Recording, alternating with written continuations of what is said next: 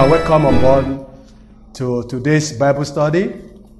Wherever you are, either you are listening to us through the radio broadcast or you are watching us through the social media. Venerable Adeyemi Ogunbeye is my name. By God's grace, I'm the anchor man for today's Bible study. I'm not alone in the studio. I have with me, by my right hand side, the Venerable Sunday Olumoyiwa Jewola. Daddy, you are welcome on board. Thank you, sir. Bless you. How was today's service in your church? We bless God. God really moved. Hallelujah. Here with me, by my left hand side, I have with me Mrs. Obigbeson Fumilola. Mommy, you are welcome on board. Thank you, sir. Good evening. How was today's service in your church? It was fantastic. Oh, great. Listeners or viewers at home, you can reach us if you have any question bothering your mind by sending your text message or WhatsApp us on this number 081 471 94912. Again, 081 471 94912. Let us pray. Righteous Father in heaven, we thank you for this moment of grace. Thank you for this opportunity to study under your feet. Your word is yea and amen. Open our spiritual eyes. Illuminate our hearts. Amen. Prepare every participant to be adequately blessed. Amen. Let every closed door in marriages be opened. Amen. Let there be transformations and transparencies in our marriages, for we pray in Jesus' mighty name. Amen. Amen. The theme of our Bible study that we have been considering is God-winning formula for marriage, love, and respect. Please turn with me, if you are with your Bible study outline, to chapter 11, page 22. Chapter 11, page 22. The subtopic that we want to consider today is openness, and our texts shall be taken from Genesis chapter 2, verses 18 to 25. Daddy, please read. Thank you, sir. Genesis chapter 2, we read from verse 18 through 25. Then the Lord God said, "It is not good that the man should be alone. I will make him a helper fit for him." Now out of the ground the Lord God had formed every beast of the field and every bird of the heavens, and brought them to the man to see what he would call them. And whatever the man called every living creature, that was his name. The man gave names to all livestock, and to the birds of the heavens, and to every beast of the field. But for Adam there was not found a helper fit for him. So the Lord God caused a deep sleep to fall upon the man. And while he slept, took one of his ribs, and closed up his place with flesh. And the rib that the Lord God had taken from the man, he made into a woman, and brought her to the man. Then the man said, "This at last is bone of my bones, and flesh of my flesh. She shall be called woman, because he was taken out of man. Therefore a man shall leave his father and his mother, and hold fast to his wife, and they shall become one flesh. And the man and his wife were both naked, and were not ashamed." Thank you very much. Let's also read Amos chapter 3, verse 3. Amos chapter 3, verse 3. Can two work together except they agree? Thank you very much. Our aim, to show that when we love and respect our spouse, we make rooms for openness. Introduction. Openness in marriage is a basis, or let me say foundation or bedrock for covenants. So openness and agreement is very, very vital in marriage. The covenant of marriage is based on both parties being exposed to each other, open and unashamed. The openness, truth, and being naked and not ashamed liberates in marriage. So, openness in marriage is very, very important. When you are married, there should be no secrecy in your marriage. Let's go together on the discussion guide for today. Question number 1 goes to Daddy. Define what we call openness in marriage. Thank you, sir. Father in God, having consulted some dictionaries and then to look for the meaning of openness. Openness in marriage is a free access without any restriction. A situation where the wife has free access and unhindered access to the husband. So also the man has free access to his wife. Free access. And in another way, in a situation, a kind of marriage where there is no secrecy.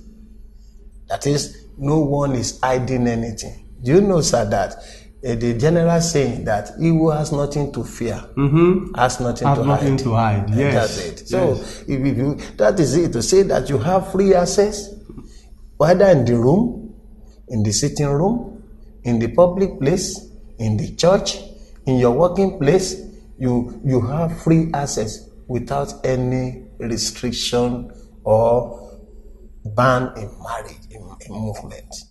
Okay, free access without any restriction. Without any restriction. Okay, mommy, from your own point of view, from your own perspective, is it the same thing that openness in marriage also means free access without any bias or any restriction? Thank you, sir. Yes, it's the same thing. Being open means being transparent.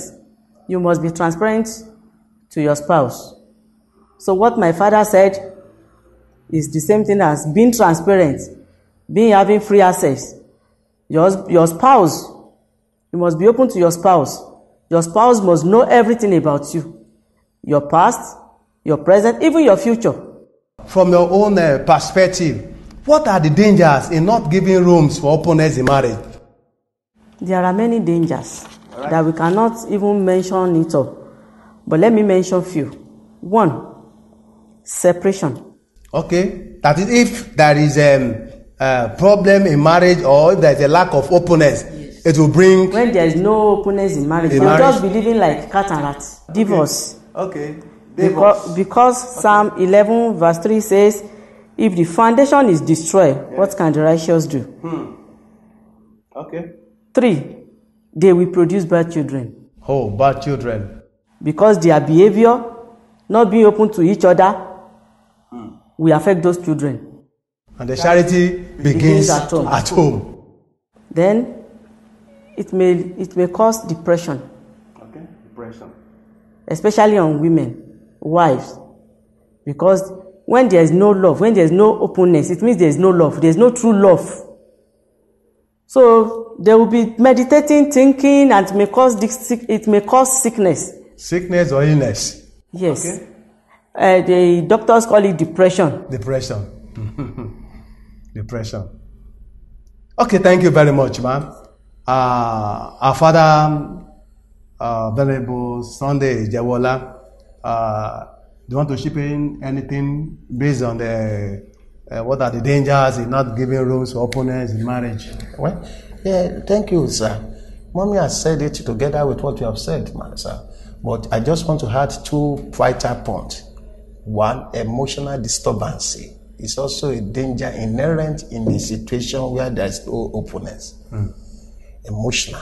You see, another one is that transfer of aggression. Transfer of aggression. If you see a woman who is having problem with, who is having issue with her husband, when she gets to her working place, you will just see she'll be fighting, she'll be just fighting people. So transfer of aggression is part of the dangers inherent in the marriage that has no openness. Okay. All right. Thank you very much. Let's go straight away to question number 2. That question goes to Father. Do you agree that love and respect in marriage gives room for openness? Yes or no? And if it is yes, discuss. And if it is no, we want to hear from you, sir. Thank you, our Father in God. Thank you, sir. Yes, sir. Even the question you have asked, if I'm not a priest, ask any Christian, even ask any Christian-minded person that question. The answer will be yes. Okay. But let me just say that I will just illustrate the marriage where respect and love permeates.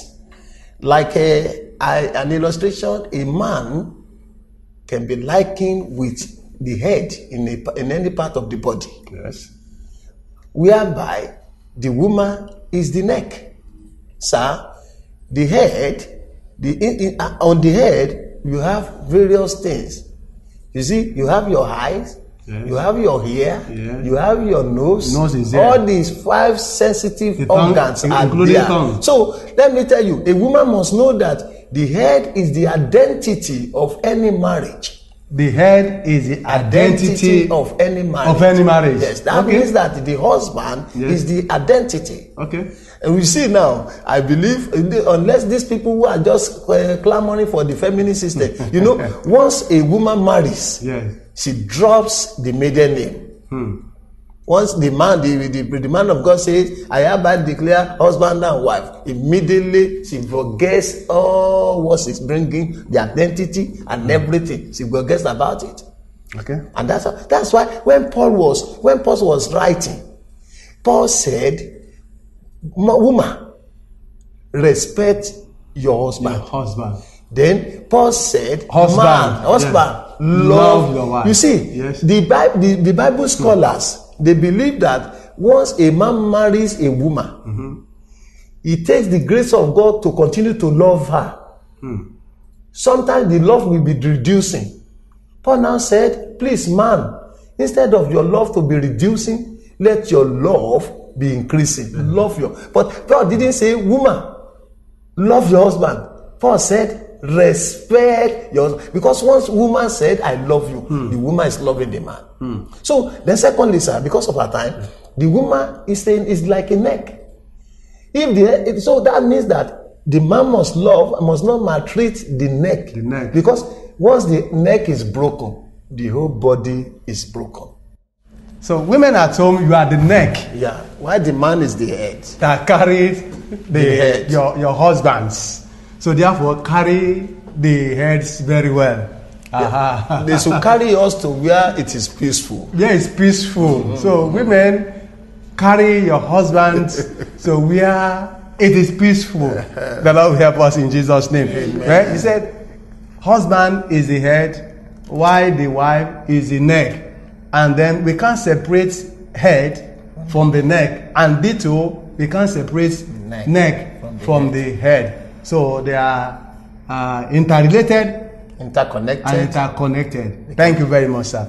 So, Mommy, do you have anything I want to chip in based on that question? Our daddy have said it all. Okay. The answer to that question to me too is yes. Okay. Because if there is love, there will be respect.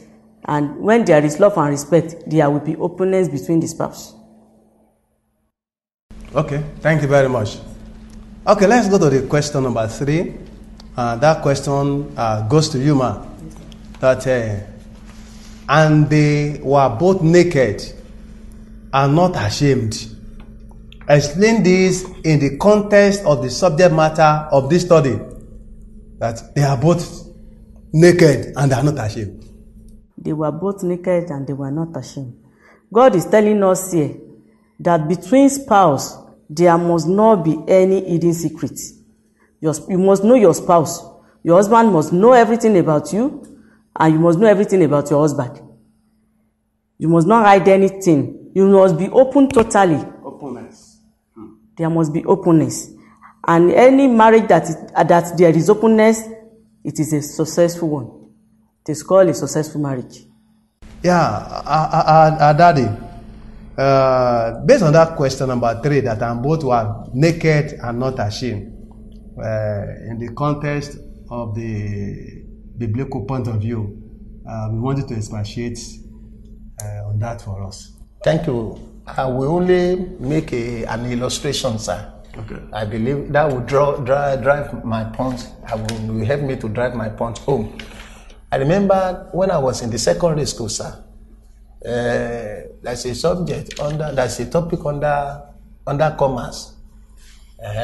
That is insurance. Okay. You see, on that topic, they said, anybody that wants to embark on insurance, you have to tell the insurance company everything about what you want to insure. Everything. Take for instance, you want to embark on health insurance. Mm-hmm. You have to tell your insurance company the health issue you are having. Otherwise, if anything happens to you, to that person, if it's not incorporated in the insurance policy, yes, you will not be compensated. So also in any marriage, the concept of openness can never be separated, because if the spouse is not open to one another, they are heading to the rock. Sir, there shouldn't be any surprise in marriage. Don't say, I want to surprise my spouse. Is it bad? You are now embarking, especially women, you are now embarking on building of house. It's not a surprise. It's not, sir. It's not. Sir. Go on, sir. I stand to be corrected. All right, sir. But yes. Sir, I disagree with you on that. We'll look at it. Yes, sir. Vividly now. I can't say that it's not a surprise. Okay. I believe many people are now doing today that when you are doing bad day, they will come, they will do that. But you see now, you are building. Mommy is building house somewhere, and the secret gets to know now, and it's now kneeling down and say, "Please, sir, I just want to surprise you." What kind of surprise? It's not a surprise. So we shouldn't. There shouldn't be any surprise in marriage. If you want your marriage to be peaceful, everything must be opened. My love, I want to buy a house. The man will say, "What do you want to buy?" Maybe we have built one. I want to buy my house. I want to do. So we should know that you must be open. That's why in Genesis, where we read Genesis chapter 2, verse 25, yes, that both man and the woman, they were naked and they were not ashamed. We shouldn't be. Do you want to be covering up? Imagine, a husband and wife, if you are inside the room and your mommy wants to be dressing, and because only two of you are there and want to be using wrapper, what kind of wrapper? So that means that there shouldn't be any surprise. Hypocrisy. Exactly. Thank you. There shouldn't be any hidden thing in marriage. So, mommy, do you have anything to say on that? Maybe from let me say that they have spoken on the masculine point of view. Maybe from feminine point of view, do you think that going on such a judging project is still part of a surprise package? No, it's not a good idea. Okay. You must be open to each other. If you want to embark on a big project like that, you must tell each other, my dear, I want to buy a land. Even before you buy it, not that I have bought it. Before you buy the land. You must tell your husband, you must tell your wife. Because the Bible says you are one. You are one flesh. Even with that place that we just Amos 3 verse 3, that how will the two work together? Except they agree. Except they agree. You have to agree before you embark on any project at home. You have to let your spouse know whatever you want to do. You must pray together on it. You must discuss together on it. You can't just embark on something that will cause problem into your marriage. So I don't support the idea of it is a surprise. I want to surprise you or something like that. Listeners at home or viewers at home, daddy and mommy full of marital experiences are telling us that having a gigantic project is not a surprise package. Don't embark on that. So let's go to the last question. That's question number 4. I think our mommy will answer that one. Then daddy also will add into that. That if there is any, like as you have mentioned in that number 3, that measure some of the merits and the merit of openness in marriage. Thank you, sir. Merit of openness in marriage, that is the advantages of being open to each other. Okay. Number one, it will give you long-lasting relationship. One Long-lasting relationship. Okay. That you live together till death do us apart. Number two, happiness of spouse. Both of you will be happy. Okay. You will be happy. You will always be happy. And when you are happy, everything you are doing will be going on well, smoothly. Happiness of children. When parents are open to each other, you will be happy, and that happiness too will be in your children's life. Like that proverb says that charity Begins at home. So whatever that happens to dad and mom will surely have an impact on the children. On the children. Okay. So that is the advantage that I can mention now. Okay. Before Daddy will contribute to this, so like mommy, I just said he said something like separation, then divorce in the marriage. Is there any difference between the two? Thank you. When there are quite distinction between separation and divorce. You see, let me quickly give you illustrations, sir. Some years back, I was in one church, and the man was living in one room, and his wife also living in another room. And before it was daybreak, the woman had died. We went there, and the man ignorantly said, we were sitting down in the sitting room till 11 p.m. yesterday. It was this 5 a.m. when I woke up. I went to her room, and I discovered that she had died. Wow. You see, everybody that was there, we began to look at ourselves. We now concluded that hadn't be the man and the woman lived together, probably we would have prevented that sudden death, because the woman would have had cardiac arrest, and instead of somebody assisting. Many people, it is not separation. That is what is common, especially in the Christendom today. In many homes, separation. Separation is quite different from divorce. Some men are even cooking themselves. I had something, even in the house of clergy some years ago. I think you two man, you will have had somebody, the man, they are no more in the ministry. The man was cooking, and the woman was also cooking. And the members of the church, on one Sunday, they saw the pastor cooking and the woman cooking. And the woman said, hope there's no problem. You see that's separation. They have separated their cooking, they have separated their room, they are divided.